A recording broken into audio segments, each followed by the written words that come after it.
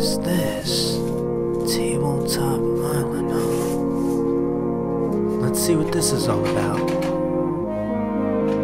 So this is actually going to be the start of something new. A lot of the vintage board games that I buy, I end up buying sealed. So as you can see, this is Looney Tunes Smush Em, and it is completely sealed.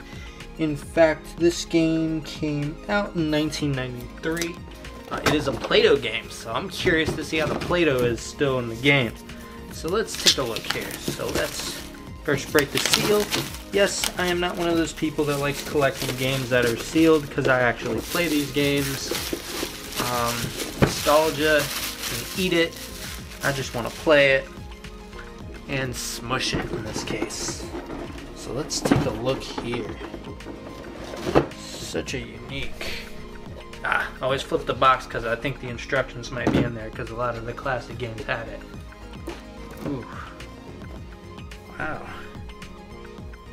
Yeah, I mean, it's brand new. That is. Oh, it's got like the stickers for the characters there. Because what happens is you get like these heads that stick out of the Play-Doh body. So the bodies in this game are Play-Doh. I'll be doing a review of this real soon. But I'm a fan. This is cool. It's like Yosemite Sam. We got the Martians. Ooh, sorry, it looks like some dice came out. It's like all a bunch of stuff packed in here. I'll kind of throw that in the center and tip this over. There's some dice to fill. Some pieces there. Looks like we got some aliens. Looks like they might have something to do with Marvin Martian, who is actually popped out by itself. Obviously it's an old game, so it popping out doesn't surprise me. That's super cool. Initially I was gonna get this game used, but like they were missing the Martians, some Martians, and I'm like, you know what, I could scan them and kind of do them, but it was just cheaper for me to get this, to be completely honest with you. It didn't cost me much more. I got a pretty good deal on this one. I think I got this one for 28, almost 30 bucks, not quite 30. Got it shipped from overseas. These are kind of the molds for the individual's body. But it's an unboxing, so let's open everything. You can kind of see. That's super cool. I can't wait to actually get this to the table this weekend.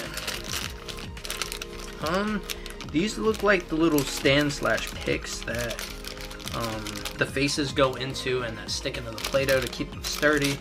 That makes entire sense here. I'm going to leave these in here. I'll bring it close so you guys can see it if you're interested.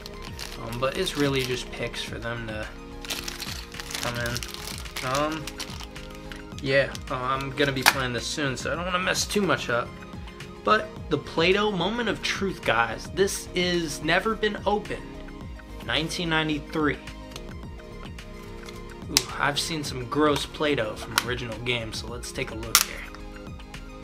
Wow. Alright, I'm gonna be the weirdo and smell it, so let me be that guy. Wow, it smells almost like a food kind of clay, which is weird. Look at that. Sorry, I'm like smelling my hand because it's just weird that this is... It's like... You can actually kind of see residue coming on. If Play-Doh could be expired, it would definitely be this. It's like, almost like gluey.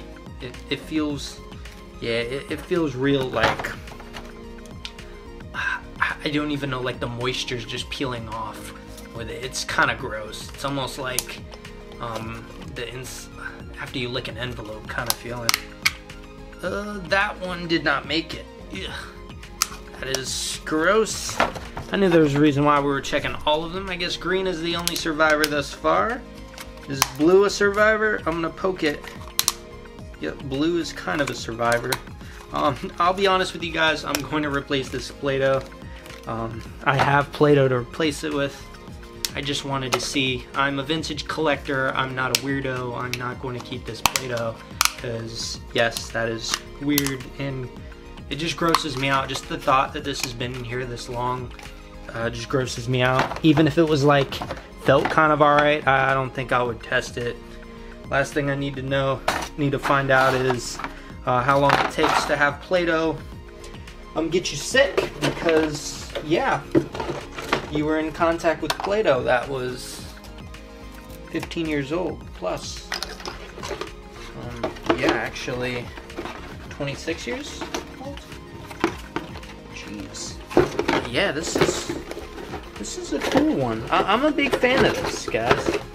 Have you guys heard of this one? I'll be doing a review probably not long after I upload this video.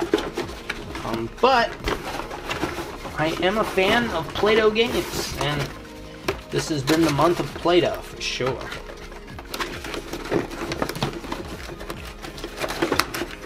Ugh, I'm really bad at reboxing, so just, yeah. Here's how you rebox. Done.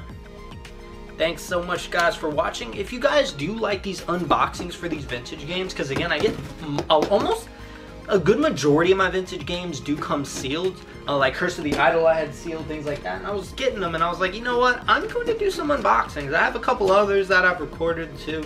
But yeah, let me know, is this the kind of stuff you guys enjoy? I'll consider doing unboxings for board games that are newer, but like, I'm not going to do one for a game that's been out for a while and it's just because I got it that I'm doing an unboxing. That seems silly. Vintage games I thought were a little more unique, but yeah, just let me know what you guys think. Again, if you are interested in notifications for my new videos, there is a bell up there somewhere. These videos I'll just upload occasionally. There won't be a physical schedule because obviously there's no way to work around that. I have a schedule already with 3 videos a week. Monday, regular board game reviews. Wednesday, weekly updates / talks. And then on Friday is my vintage board game reviews. Again, please like, comment, and subscribe. I do appreciate any feedback. I'm trying to make these videos more and more outrageous and fun for everyone. So again, all your feedback has been solid. I appreciate it. But that is honestly all I have for you guys today. I will see you guys next time.